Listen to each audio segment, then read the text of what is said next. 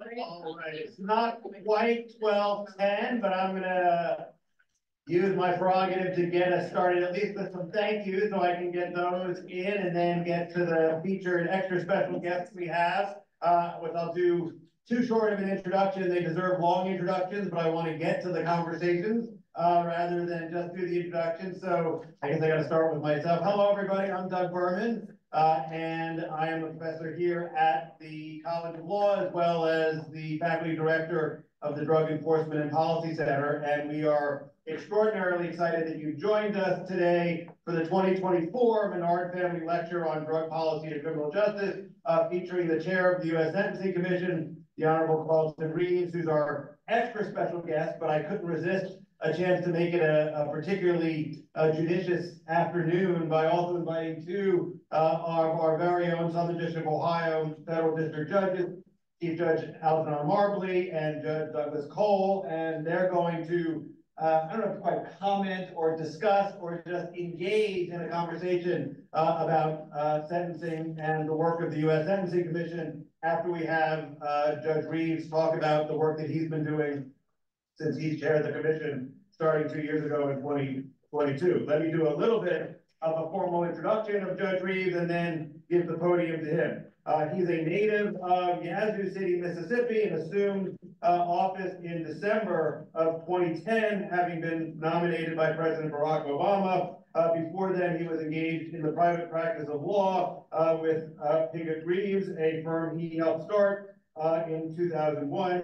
The focus of his practice was state and federal litigation. This comes after Judge Reeves was a magna cum laude graduate of Jackson State University with a major in political science. He obtained his law degree from the University of Virginia Law School in 1989. Upon graduation, he clerked for Justice Reuben Anderson of the Mississippi Supreme Court and then became an associate of the Phelps Dunbar law firm thereafter. He also served a stint as Assistant U.S. Attorney, Chief of the Civil Division for the Southern District of Mississippi. There's a lot more in terms of awards and accomplishments, but I'm going to stop there and just encourage you to join me in thanking Judge Reeves for coming and spending a little time talking what he does on the Sentencing Commission, where he deserves credit for bringing to life what had become a moribund agency. I know this way too well, but it's worth highlighting that for about 4 years, the U.S. Sentencing Commission lacked a quorum because of the lack of confirmed nominees, and Judge Reeves was part of the slate of nominees that was confirmed in summer 2022, and the amazing work that he and his colleagues have been doing at the commission is keeping me in a job, so that's always nice, and even more importantly, is helping to direct the course of justice in our federal courts through the sentencing enterprise in ways that continue to have echoes, and we're going to hear a little bit more about right now. So without further ado, Judge Reeves, thank you so much for coming.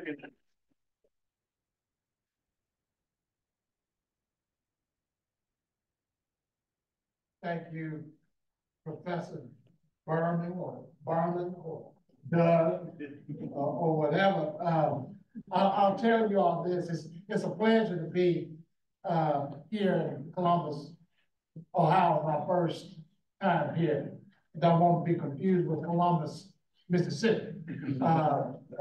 We have a Philadelphia, Mississippi, and I remember a young lady who went to Jackson State was visiting Yazoo City with one of her friends, and I was in law school, and I had one of my friends from law school down there visiting me at the law.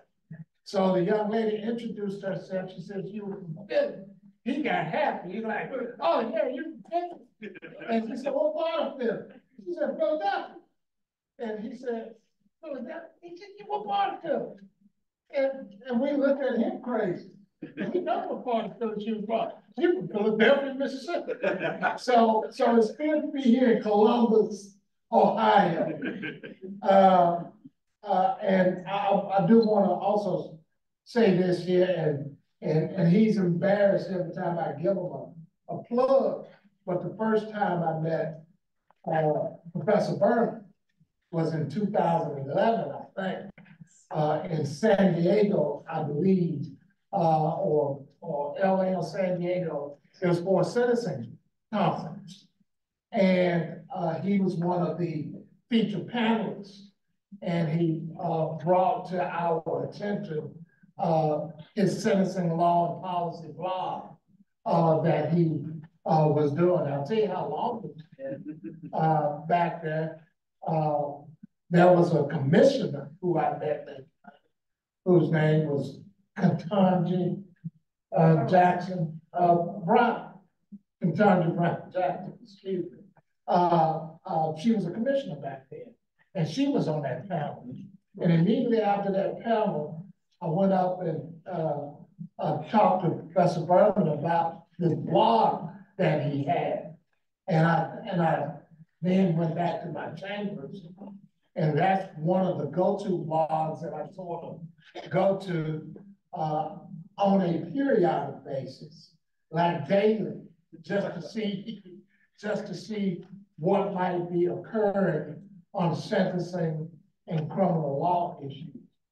But it's my pleasure to be here, and I'm not going to speak long because I want to engage in this conversation with these esteemed judge friends of mine to talk about the issues on the ground, because the issues on the ground in Southern District of Ohio might be a little bit different on the grounds than in the Southern District of Mississippi.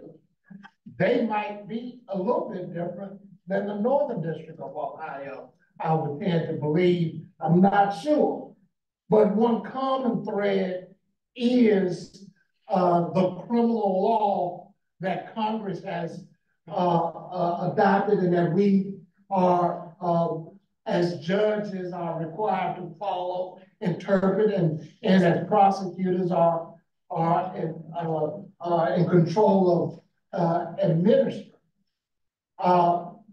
My route to the Sentencing Commission is one that if you had talked to a young Carlton Reeves in college, it would not have been on the bingo card, as you would say.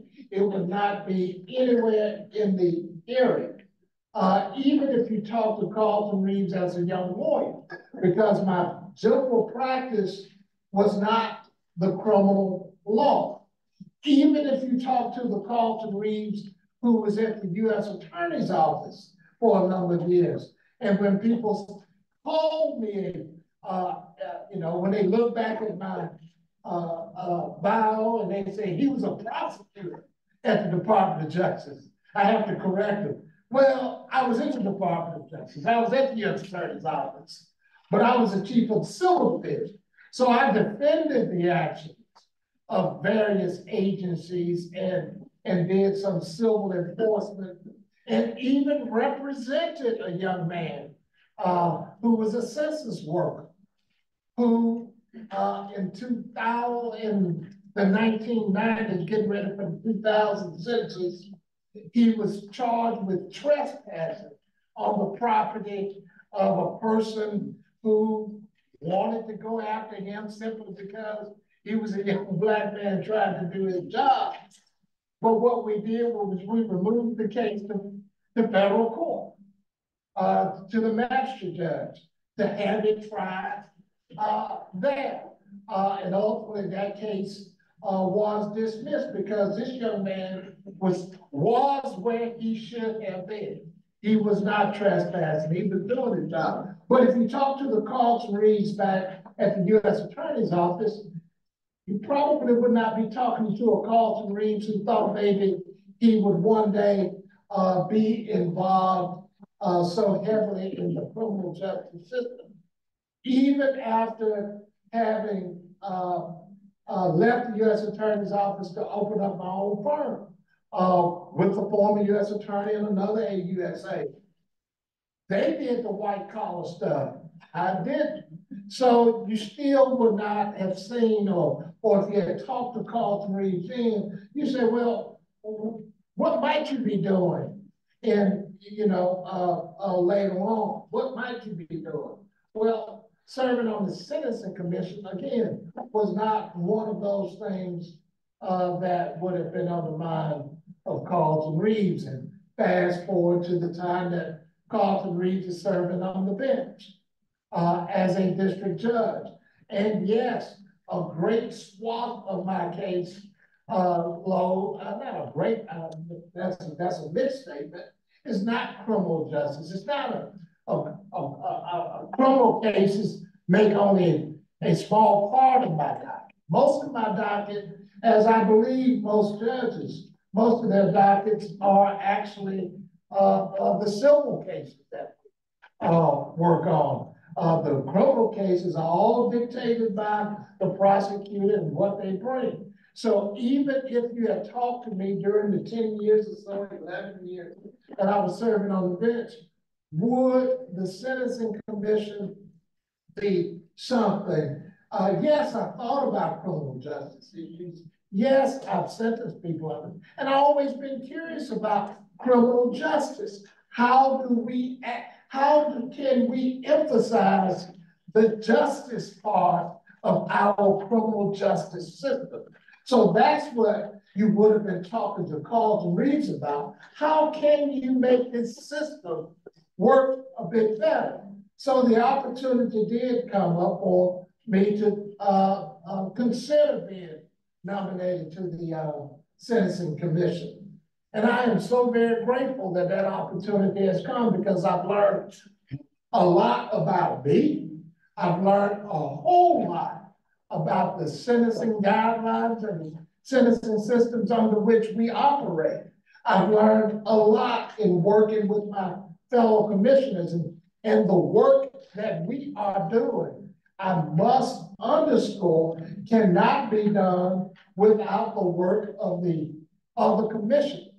And as Professor Berman mentioned, this was the first year in about 8 years or so that you had a full commission. They were without a quorum for 4 years. So there were 4 years that the commission could not act because there was no quorum. And there was at least a year or so before we were nominated and confirmed that the commission consisted of Justice Charles Brock, Judge Charles Brock. He was a chairman, he was a commissioner, he was the one of one. And I tease him all the time. I said, it's hard if you disagree with yourself, Judge Brock. But there was very little that the commission could do, because you just didn't have a body to act. Now, that does not mean that the commission itself was not working, because in 2022, for example, the staff on the commission, which consists of researchers, policy people, trainers, they were still working. And for those persons who know, we were receiving reports on our guideline system. We were receiving, research that was done, whether it was research on recidivism or some other various topics. The work was being done by the staff. But with respect to the commission itself, the commissioners were not there. But in 2021, we were confirmed in August of 2021, and we began to work. But what did that commission look like? What did this new commission look like? Well, the commission is composed of some vice chairs, for example. There's Vice Chair Phil Restrepo, there's Vice Chair Claire Murray, and there's Vice Chair Laura May. And it also includes commissioners, John Gleason, Claria Horn-Boone, and Candace Wong. And there's the chair of the commission, me. But the diversity there on that commission is important, crucially important.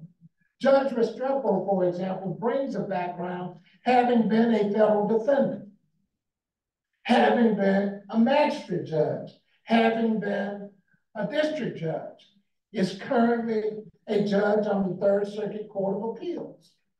Claria Horn-Boone, who's a commissioner. She, a former AUSA, who who now sits as one of a few judges who sits in two different judicial districts, Eastern District of Kentucky, I believe, and the Western District of Kentucky. So she brings in that perspective. We're going to talk about those different types of perspectives. You have John Gleason, a former AUSA, a former district judge who's in New York, EDNY, Eastern District of New York, who had a long history of being a federal prosecutor, taking down the gangs and all that, but also was a district judge for a number of years. And he brought in that experience. Claire Murray was a deputy principal attorney general. So she brings in that policy perspective. So you think about who these people are. You have Vice Chair Laura May, who has for most of her career served with the Sentencing Resource Council. That is, she gave advice to the various federal defenders across the country.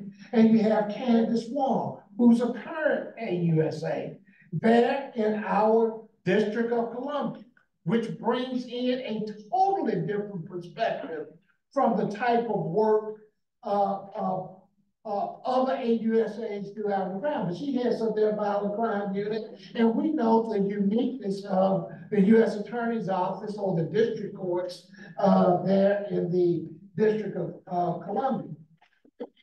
When you have those different types of perspectives, for example, as I said, Judge Boone sits in two districts now. So there are two different U.S. Attorney's offices that have cases that she has to preside over. Different perspective on charging decisions. Different perspectives on how plea offers are bargained. Different perspective on interest of diversion programs possibly. Different perspectives on whether or not the office might bring something that requires a mandatory minimum or not, or if you leave some sort of discretion to the judge. Different perspectives and just think about what Judge Restrepo sees. You know, he's a Third Circuit judge, so he sees stuff from the Virgin Islands, from Pennsylvania, from New Jersey, and other places. I mean, but that's after having served as a district judge in Philadelphia. And then you have someone like me, a district judge there in Mississippi, who sees things from the Mississippi perspective, how criminal history points might log up against people and how they are logged up and how that might affect their sentencing. We see a sort of a different perspective and a different experience on how our youth court systems might work. We were talking earlier with a group of students today, and you think about some crimes that might call for criminal history points in Mississippi. Sometimes those crimes could have been committed in misdemeanor court, and in those misdemeanor courts, in our justice court systems, you don't have to be a lawyer to be a judge in those courts. All you have to do is have a I think you might have to have I think all you have to do is have a GED. I don't even think you need a high school diploma. You just have to run for the office and you have to win. So just think about that sort of system where you're calculating people's criminal history scores and criminal history points, because that is a part of what might be relevant on a sentencing for an individual later if they are to get into the criminal justice system. So that unique set of experiences and differences that all of us bring, because Congress told the world back in 1984 that we're going to create this sort of sentencing guideline sentence that used to be mandatory. We're going to create this sort of system so that we can root out, hopefully, the disparity in sentencing. And so Congress told this commission to look at the data, follow the research, make sure that these policies and things, these guidelines that you are implemented are tethered to the policy, are tethered to the research, and you base your guideline system on that. They told us to go do the research. They told us to receive the comments from the public, from the stakeholders being the defendants, the stakeholders being the prosecutor, the stakeholders being the probation officers, the stakeholders being the practitioners, those who represent the defendants, those who prosecute the defendants, the stakeholders being all of the persons involved in the criminal justice system, including the victims. You hear from them all. And as a part of that, the commission hears from them all. On our last cycle, for example, not the most recent one that we're currently in, but with the cycle that ended last year, we had over 8,000 comments to come in. Now, I can tell you every one of them was read. I cannot tell you that I read every one of them. But everyone was read. We had comments to come in from judges. We had comments to come in from victims. We had comments to come in from the currently incarcerated, because we've set up a portal to make sure that their voices can be heard. It's all available to you on our website, www.ussc.gov. So what we do is we send out proposed priorities. These are the things that we think ought to be going on in our criminal justice system. We give you an opportunity to comment on what the proposed priorities are. And then from that, we decide what will be the priorities. What are the aspirations of the commission for any given year? Last year, the list was long. It was about 13 or 14 priorities. It was a long list of things because, again, the commission had not been in a place where it could function. So last year it was long. This year is much shorter, but it still has caused for hundreds and hundreds and thousands of comments. And we'll talk a little bit about what our last year thing. I assume that the judges will tell us whether or not some of the stuff we did last year is working or is workable, and what we might have on the horizon for this year. What is on the horizon for this year? Well, we have hearings later this week on the current set of priorities. The things that are mostly primary, acquitted conduct.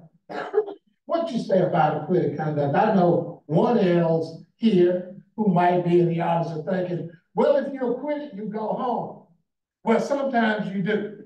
Sometimes you might be acquitted on one count, might be convicted on another count, but the Supreme Court has said under the Constitution that even if you're acquitted on another count, but you're convicted, the acquitted conduct can be accounted for in your sentence, even though you've been acquitted. We may even hear Professor Berman talk about his McClinton case from last year.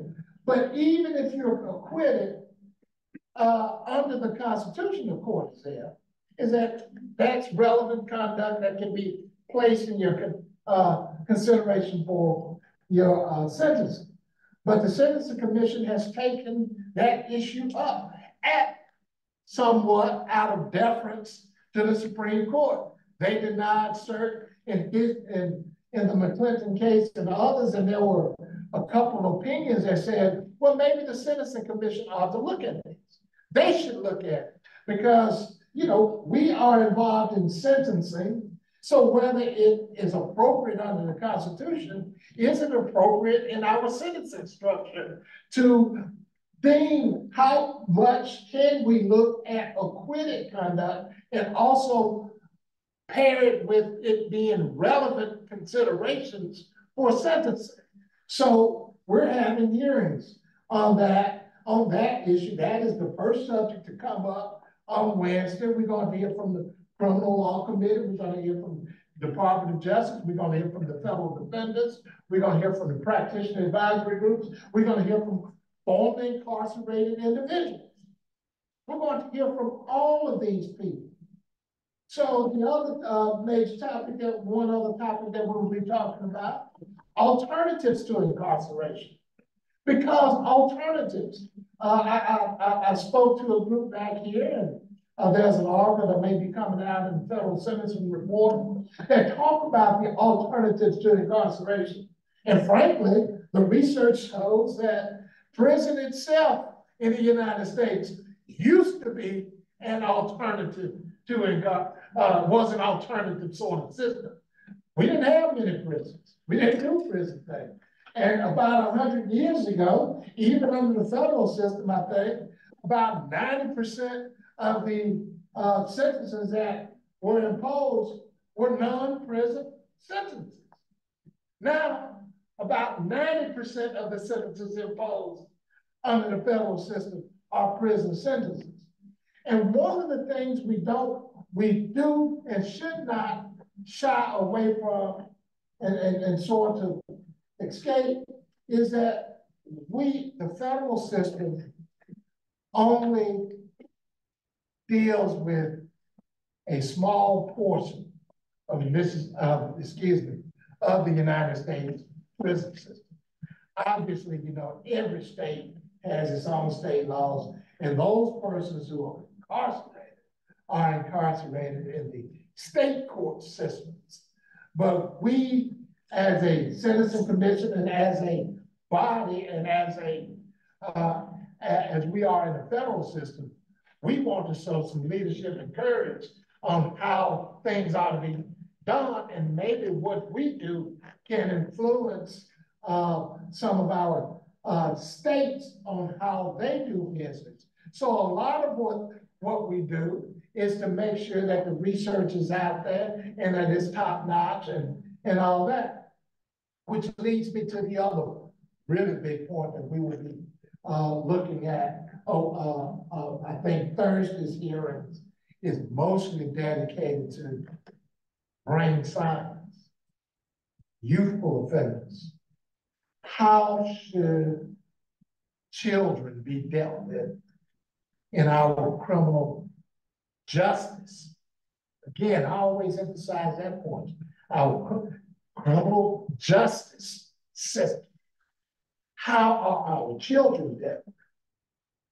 We know that science, if we follow science, we know that the Supreme Court has even recognized in Miller and Graham and these other cases that children are different.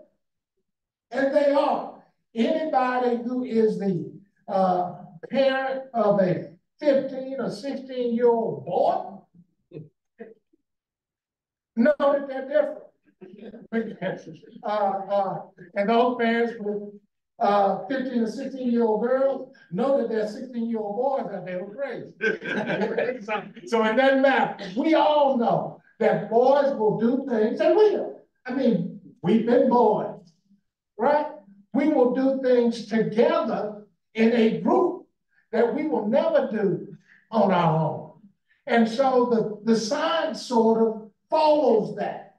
And there is something about the brain, and we're going to hear all about that. We have received written testimony and comments already, but we're going to take on the live testimony on Thursday on these issues. So what does that have to do with the sentencing guidelines? Because, of course, the guidelines are composed of looking at a lot of things, including your history, your criminal history of having served sentences, having been prosecuted before. Because for those of you who don't know, if you ever get involved in the federal system and you're having to stand there before a judge after having pleaded guilty or otherwise been convicted of something, there's going to be a detailed pre-sentence report on your life, going back to the time that you were due, up to the time of your conviction on that particular case. And sometimes there are juvenile convictions there. There have been, arrests, convictions. And again, coming from where again, this diversity of things. John Gleason always talks about the stop and frisk in New York and how persons were randomly selected, and it did not seem random. It seemed like there was always a certain block of people who were being arrested, stopped, frisked, sometimes going to jail, sometimes sitting there in jail forever, out there at Rikers. And then your lawyer comes up to you, look, your trial is going to be in another year, or you can go home today if you please. He mentions that sort of scenario all the time. I think about a school district in Mississippi that had, in Meridian, Mississippi, that had a prison to a schoolhouse to jailhouse pipeline, where students who got involved in infractions at school, elementary, middle school, high school students, they, instead of going to the principal's office, the police were called and the kids were arrested. And the Department of Justice came down and did an investigation, and there was a consent decree. So I think about those types of things, that sort of diversity of experience and what one brings to the table, and thinking about how we implement policy, what we think about what we do. So one of the things that we will be doing is looking at this brain science, looking at how children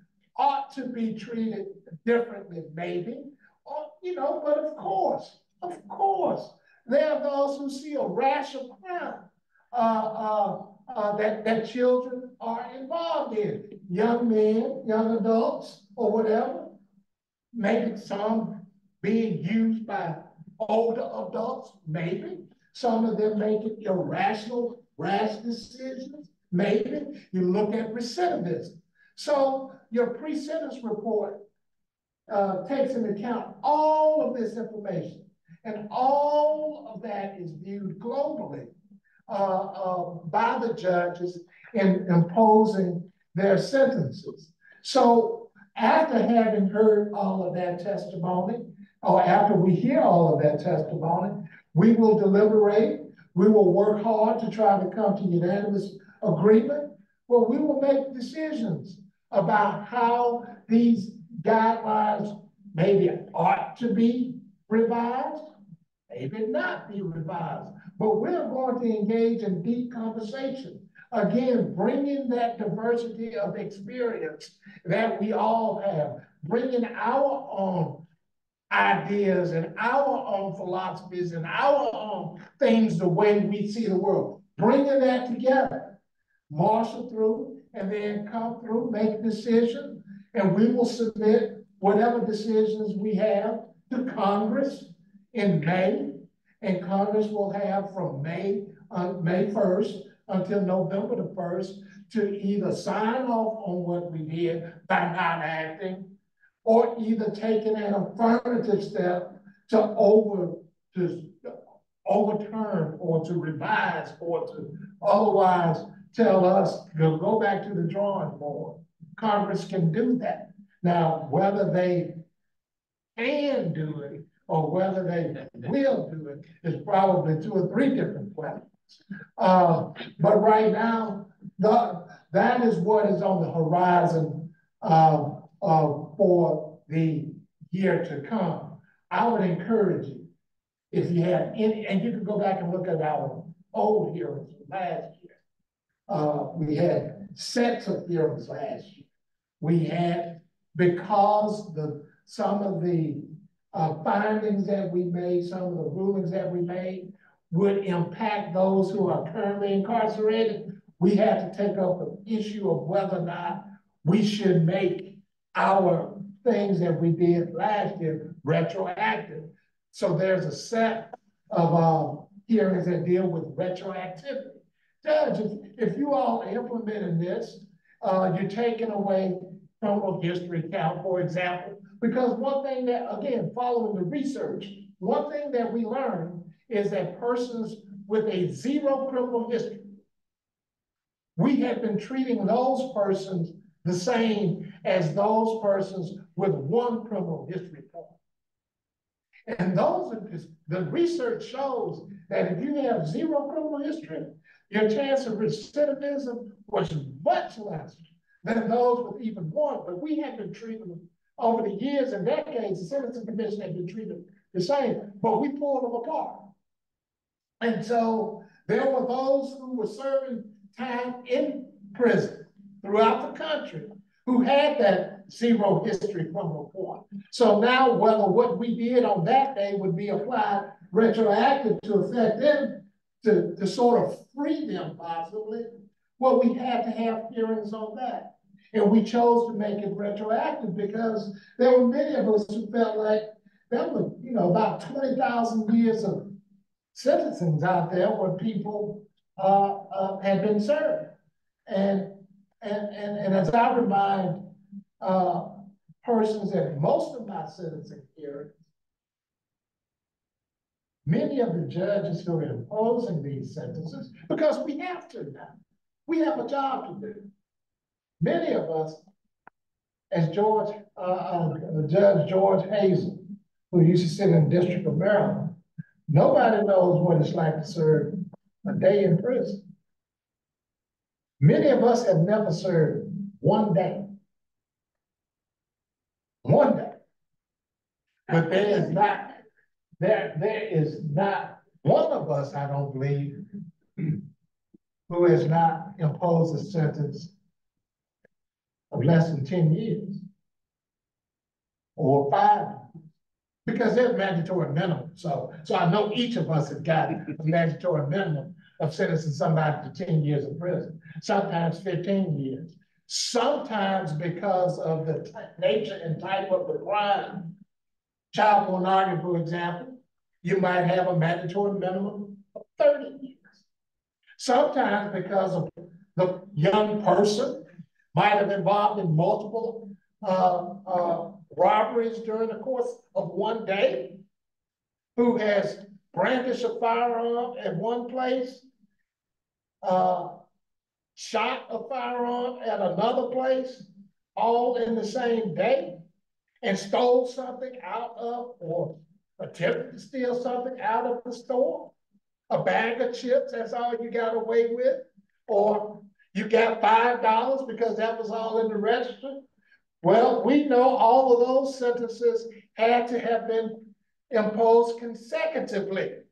So there are many of us who have sentenced people to hundreds and hundreds and hundreds and when I talk about hundreds and hundreds, I'm talking about 199 months. I'm talking about some people more than 50 years, 60 years in prison because we had to.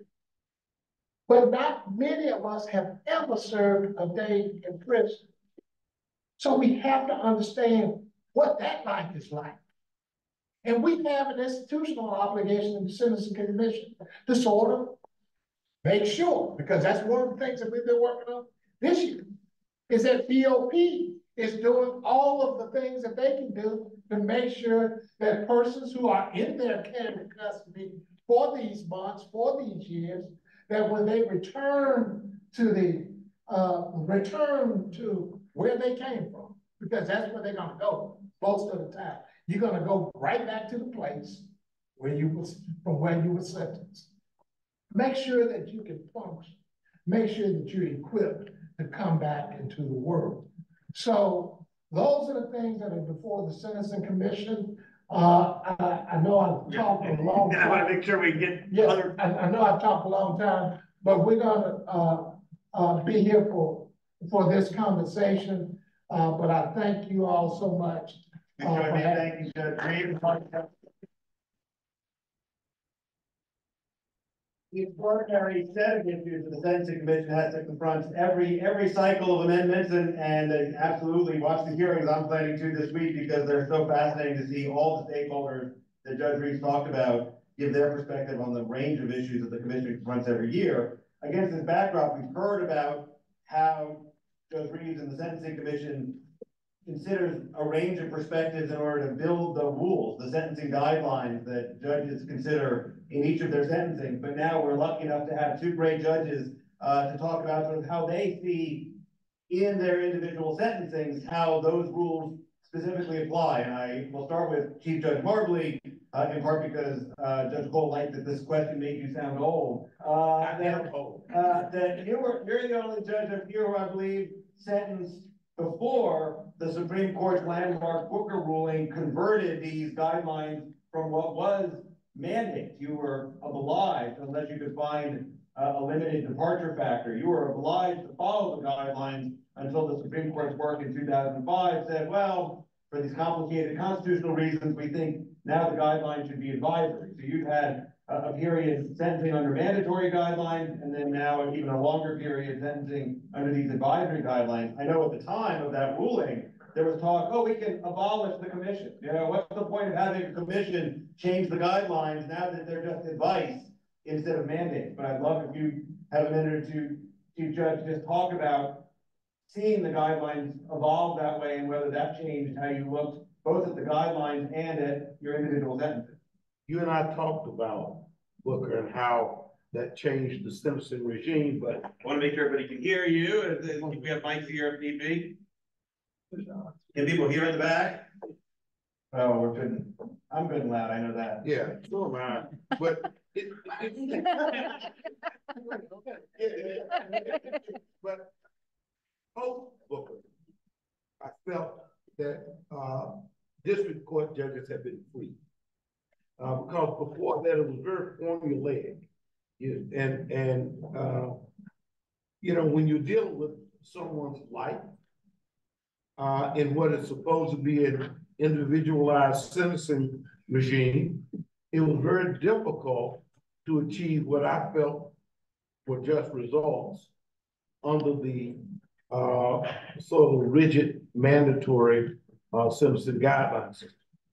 But once Booker took hold, and once we felt free to navigate, you know, it gave you latitude. It gave you latitude to consider the individual person in making your sentencing decisions, because you can look at a host of factors. And I think that one of the good things, however, from being a free Booker district judge is that you learn. It was almost a Pavlovian response. You were going to the guidelines first. And that's what you still have to do. But you went to the guidelines first and you figured out how somebody sat in that range. But now, I still automatically, as required, go to the guidelines first, but then I can look at other factors. And looking at other factors enables you to construct a sentence that is both individualized and keeping with the purpose of having an advisory guideline sentence. But I'm sure that probably the biggest difference is that I now have far more variances than I did pre-Booker. I still have a handful of departures, but far more variances.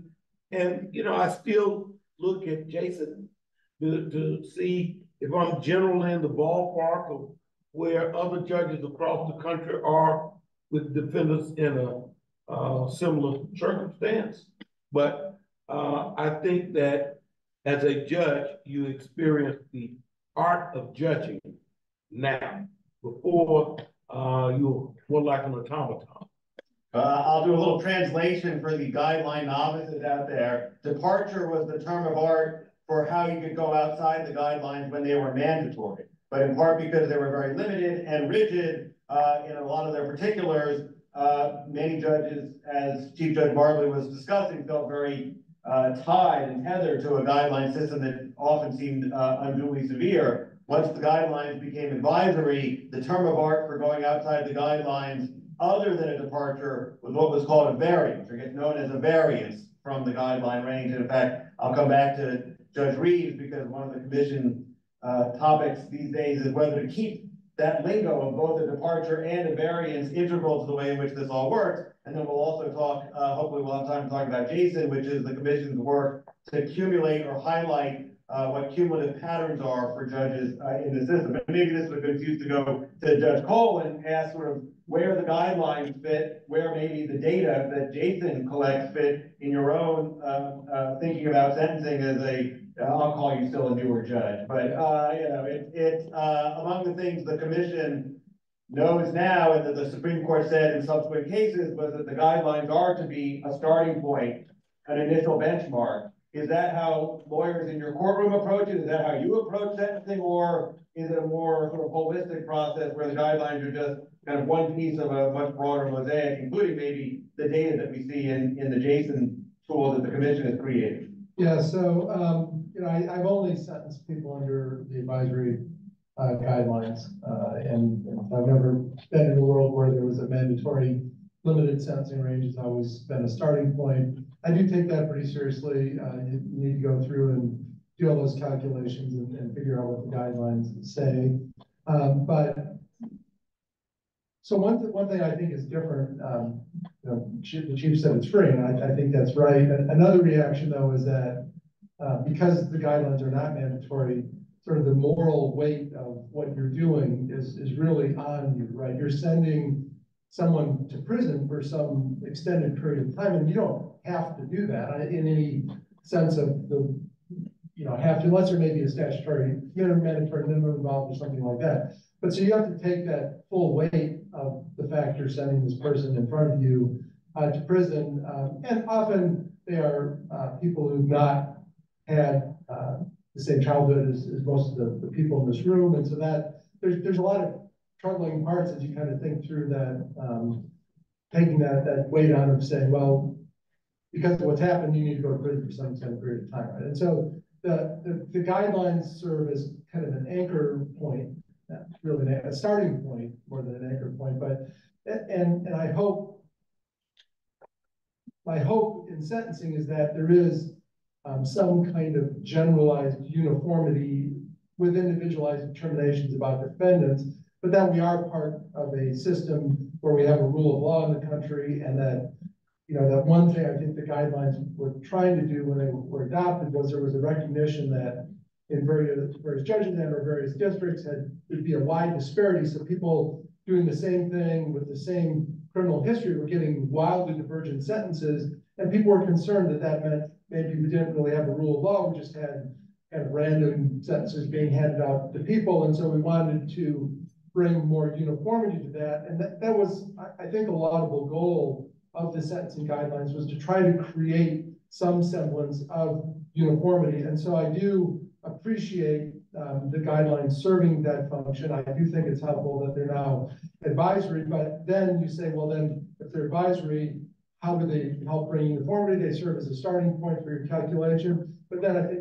the Sentencing Commission, to its credit, also has tools like Jason, which we were just talking about, which allow you to kind of dig into some of the data about not what do the guidelines say, but what are judges around the country actually doing with respect to similarly situated defendants. And you can dig down. There's also an interactive database tool. There's a variety of tools that you can use to try to get some sense of what are other judges doing. And I do think, for me, it's an important check, because I want to think that as judges, we're all kind of within some broad range, understanding, as the chief said, there's individualized determination. Still, there should be some kind of overarching story you can tell. So things like Jason help. I do wish more attorneys were aware of and competent with Jason to sort of help explain what that data says, and could help be part of an adversarial conversation about what that data says. Really, often it ends up just being the judges kind of using it without much give and take with, the council, at least that's been my experience with it so far. But I think there are tools out there. And, sentencing is could be a very data-driven process. We heard Judge Reeves talking about they're trying to use data in what they're doing, but you can use it in individualized sentencing, but you have to be aware of it, you have to use it, and you have to make it part of your presentation to the court. Thank you very much, Judge, and I will sort of add a little data to all of this, which it still shocks me when I even reflect on it. Roughly speaking, there's what, 55,000, 56,000 federal sentences imposed every single year. So that means on average, every day, today, 200 people are being sentenced in federal courts across the nation. So when we're talking about kind of the scope of the problem, the scope of the issues, tracking 200 data points, let alone 55,000, let alone, what the commission's doing, looking over years of data, can be extraordinarily challenging. And obviously you have the added challenge, whether it's pandemic, whether it's crime concerns that are flaring in different parts of the country at different times with different crimes, all just add to the challenge of sorting through the data effectively, because I do think there's a tendency to say, well, let's make it data driven and that'll solve everything. And it's you need the help of advocates, the lawyers in the courtroom to help sort that data. I don't know if you have, Judge Reeves, just something to talk about how the commission uses data and how the commission interacts with individual judges about sort of providing data and trying to help them do their job. Yeah, each judge can request from the commission, for example, what is going on with my cases? How do I look in comparison with those in my district, for example? And we run that data all the time for judges. The JSON tool and the IDA tool, and for those who have done any federal service, we're all into acronyms. JSON is JSIN, IDA is IDA, and I can't even think what it. But anyway, it's the interactive tools that we use. And yes, we train people. That's a huge component of what the Sentencing Commission does. We train judges and we train practitioners and probation officers. Do trainings all the time, every day, in various areas, and we have national trainings so that everybody can be equipped with the information so that they can argue before the judge that, judge, this is a type of sentence that is most appropriate for this particular defendant because, just look at this. And then the judge uses his or her discretion, and the other tools that the judge has is Title 18 USC 3553, which sets forth those factors that you have to sort of look at and should be concerned with when imposing any sentence. But we have to underscore that the law requires us to only impose a sentence which is sufficient, but not greater than necessary. So the least sentence is the one that that Congress has told us to impose. Yeah, absolutely. The statutory guidance with this parsimony provision, as it's sometimes called, is I always think is the most challenging thing you all face, because you got to find. I've heard some judges talk about it as the Goldilocks principle. The sentence has to be sufficient, but not greater than necessary. And how you figure that out across a range of options can be incredibly challenging. Against that backdrop, I guess I really want to drill into whether your experiences or your own perspectives lead to any particular fact, whether they're factors related to the crime, maybe the defendant had a drug addiction or, first offender status we were talking about, or maybe I'm really actually talking about the defendant there as well, factors relating to the defendant that make you either particularly likely to be suspicious of the guidelines, a particular kind of 3553A factor that, as you see that on the pre-sentence report, Judge Reeves was talking about that, makes you inclined to say, all right, I'm not sure this is going to be one of those guideline cases. This one feels different to me, or does that just sort of happen case by case? You got to look at every factor in the case. Again, rarely does one particular factor jump out. Again, I know the commission is working on juvenile prior offenses as one of those things that I suspect your data is showing more and more judges are being attentive to as they think about whether or not to follow the guidelines. I certainly know criminal history has been something more generally that's been a big topic of the commission's work and debate, but I'm wondering, when you see that pre-sentence report, is there one particular thing that sometimes jumps out as like, uh-oh, this is not only uh-oh, but this is the kind of case where I'm not sure the guidelines are gonna help me as much as other factors, or doesn't quite work that way? Yeah, so I think there are certain types of crimes, and sometimes the guidelines, to me, are not very predictive of what judges actually do. We find beforehand a little bit about how some of the child porn guidelines lead immediately to really, really, really high sentences that are sometimes, I think, not in keeping with the practice of judges in those kinds of cases, if you look at actual sentences imposed versus guideline calculations. So there's sometimes where you go in thinking, well, for this crime, whatever I get back on the guideline calculation might not be quite as reliable a starting point as other things. There's other, I guess it's factors like that. Sometimes you look at, like in fraud cases or things like that, a lot of it's triggered to money, and as the money goes up, you get very big increases in the offense levels, but sometimes the nature of the offense leads to these higher numbers that aren't necessarily, in my mind, always reflective of the conduct and the sanction that should be meted out. So I think it's more like certain aspects of the guidelines jump out to me when I see what's giving an enhancement in a given case. Now with the First Step Act, you also have to be, I think, mindful that if you find certain guidelines apply, like the leader, if you get points for being a leader or organizer, if you get that enhancement, then you're not going to qualify for certain time off credits in prison under the First Step Act.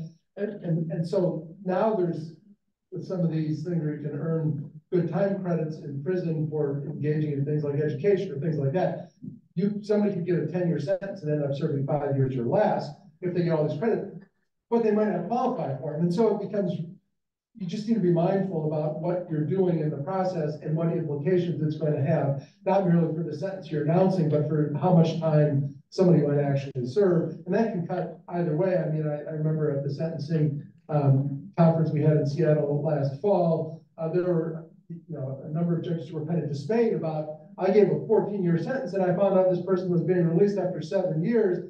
And we just thought, what about truth in sentencing? And that's the way the federal system's supposed to work. And so it can cut either way, but I think you just need to be mindful about the collateral impacts of certain things that happen during the sentencing process.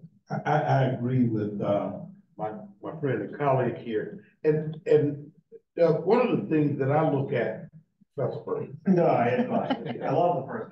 We've been buddies for over 20 years, but one of the things I look at is the nature and circumstances of the crime, because in doing that, you can look at the behavior of the defendant, but you can also, more importantly, look at the impact on the victim.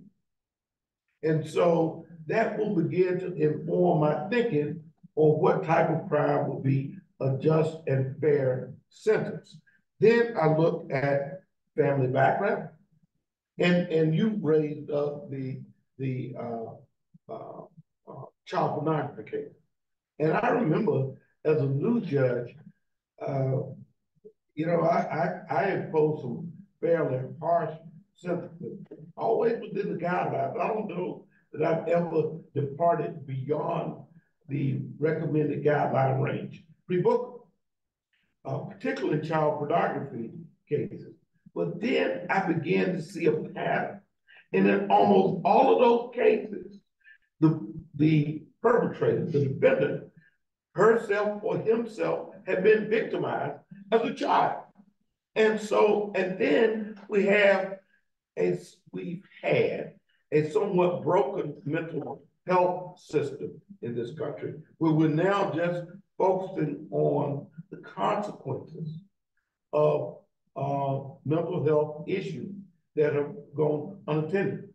And many of these defendants are replicating the kind of behavior to which they were subjected as children. And so, it's not a one-size-fits-all paradigm.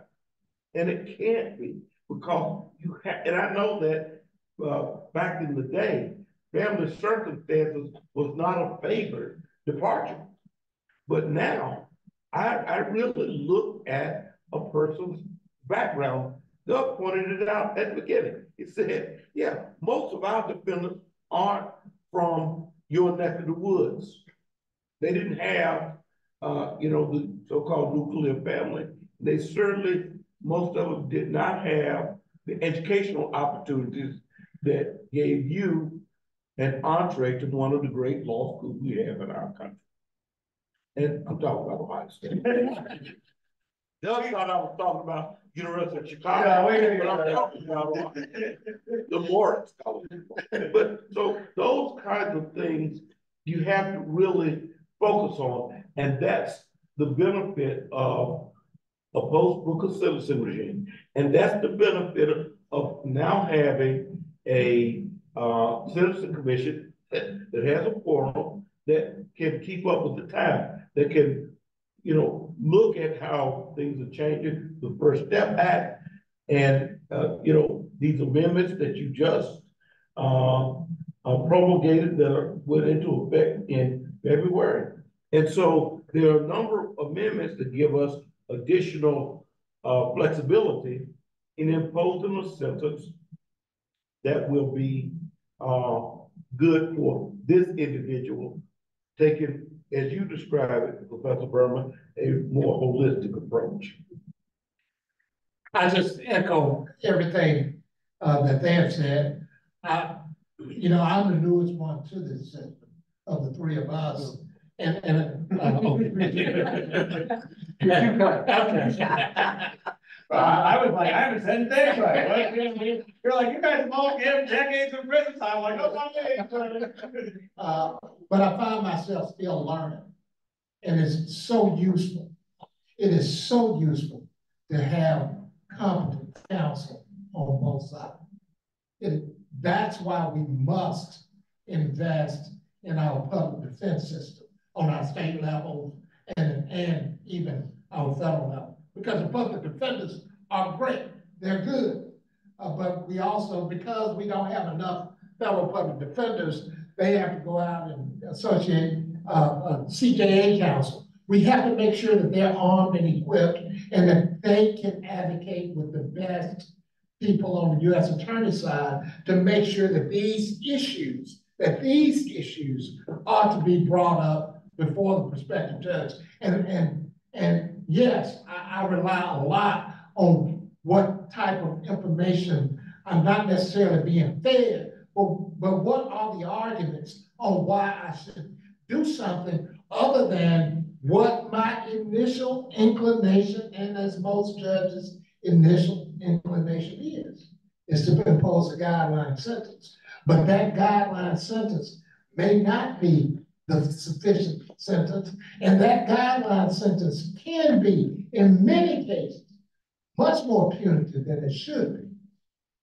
Yeah, just to pick up on something Judge Reeves said, I do think that defense counsel really do their clients a favor in sentencing when they place the conduct at issue and for which the person is being sentenced sort of in a broader picture of this whole person's life, kind of explaining what brought them, not excusing it, but explaining kind of what happened in a broader context. And I've seen criminal defense attorneys who are incredibly good at it. They're not, it's not exactly a play for sympathy, but it's a play for empathy and understanding kind of what brought this whole person before you, and then an explanation of how the sanction that they're going to get for this conduct might be helpful in kind of, you know, turning things around. And I think everybody on the stage probably wishes there were like more resources at BOP for rehabilitation and other things like that. But within the system in which we operate, trying to sort of rationalize a sentence in terms of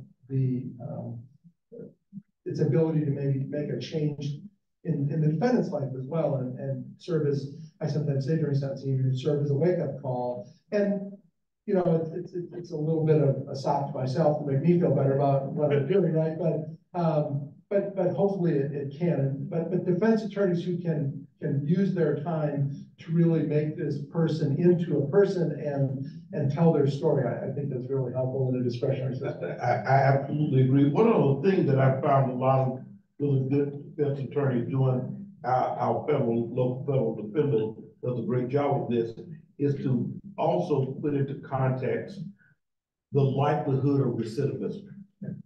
That's always a very important factor in determining the sentence, because some person who as Judge Reeves stated earlier, young kid got caught up in groupthink, and you want to look at them and say, what about this robbery seemed like a good idea?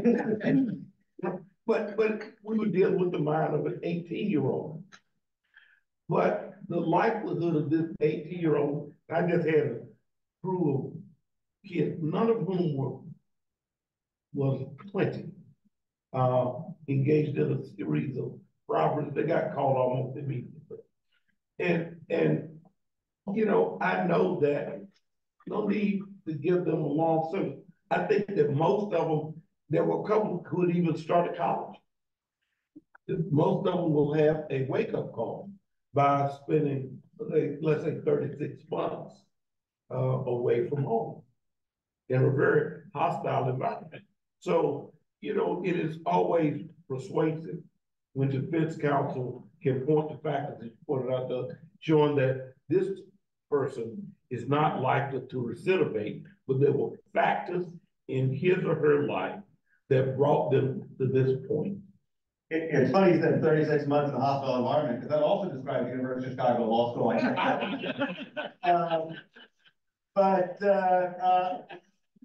I hope we can go until 1:30, because I like having this captive audience of judges, and I also want to have the audience have a chance to ask questions if anybody is so inclined to do so. Needless to say, I could have 1,000 questions. I'd like to stir the pot with a little acquitted conduct talk.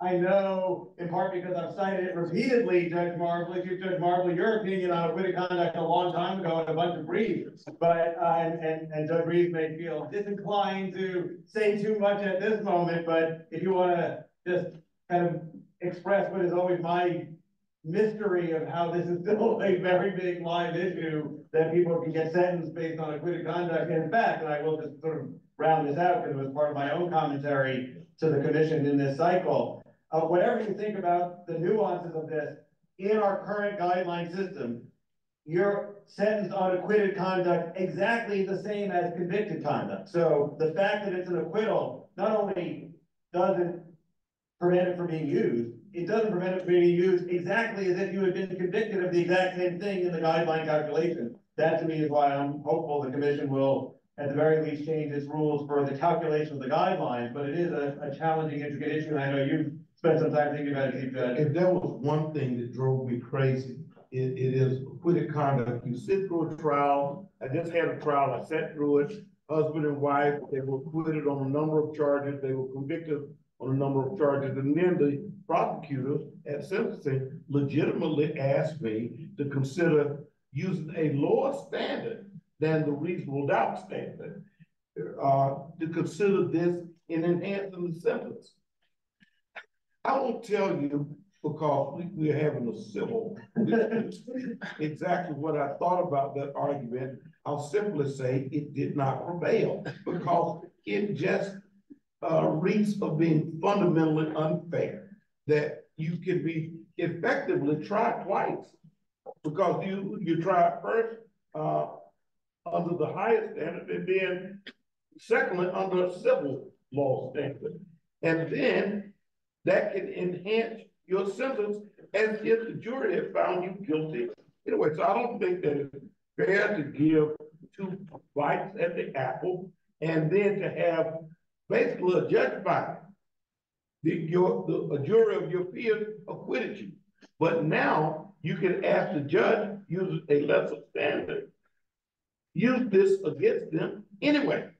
And that seems to fly in the face of any of the fundamental principles of American law. I just think it's unfair. So I agree with a lot of what the chief said. I just to put on the lawyer hat a little bit, right? So it's think about acquitted conduct. So you've got 2 counts, count 1 and count 2. You get acquitted on count 1, you get found guilty on count 2, and count 2 carries with it a 0 to 20 sentencing range, right? And so 0 years to 20. And that's part of the issue here is what we're talking about is that most of the crimes for which people get convicted in federal court have incredibly broad sentencing ranges. It will be 0 to 20, right? And so where do you locate someone within there? And what the chief was pointing out is that usually the guideline calculation for someone who's found guilty of count 2 is obviously it's gonna locate them in 0 to 20, right? Then we know that. But what do you look at in deciding where between 0 and 20? And the guidelines say we should look at all these different factors. And it turns out that one of the factors you look at is what's called relevant conduct, and that means other conduct that was related to the offense, which has to be found by a preponderance of the evidence in order to be considered as part of the sentencing determination. So what these acquitted conduct cases say is, well, the fact you were found not guilty, i.e. they couldn't prove it beyond a reasonable doubt, doesn't mean that you didn't do it, i.e. by a preponderance of the evidence. And so we can consider that in deciding not to impose a new sanction under count 1, which would have also carried maybe 0 to 20, but also simply in deciding where to locate you within the 0 to 20 for the crime for which you were found guilty. Now, I will say it does, so that's the lawyer hat, right? It all sort of makes kind of logical sense, but then you start thinking about the practical consequences of it, and you keep running back into what the chief said, which is, right, but so now you're asking me to believe that the person did the thing that the jury just said he wasn't guilty of. And I understand that there's a difference between saying not guilty and innocent, right? We've all learned that in criminal law. And so there is space there. And so it intellectually makes sense that you could have an abiding conviction, no pun intended, that this person actually did this, and yet they weren't found guilty of it. And so in thinking about how dangerous this person is, well, it certainly looks like they committed a murder. I understand they weren't found guilty of it, but you know, it kind of looks like it. And so that informs your notion about how dangerous the person is, which then may push you further up within the range for the crime to which they were found guilty. So it isn't, they're not being pushed outside that range. I want to be very clear about that. So they're not being exposed to new liability, but they are, in a sense, facing a higher consequence because of the acquitted conduct. And it's a little odd. I do find those cases a little odd because you've got a jury verdict saying they weren't guilty, and yet now it shows up as a 4-point enhancement, leading to a higher advisory guideline. Right? Yes, well, so now we're describing me a little odd, but that's fine. And I want to, if there are any last moments for questions, I know people may have class at 1:30, so apologies for keeping folks late, but no apologies for keeping these folks late because it's so wonderful to hear what they have to say. Not seeing any hands from the audience, I just encourage you to join me in thanking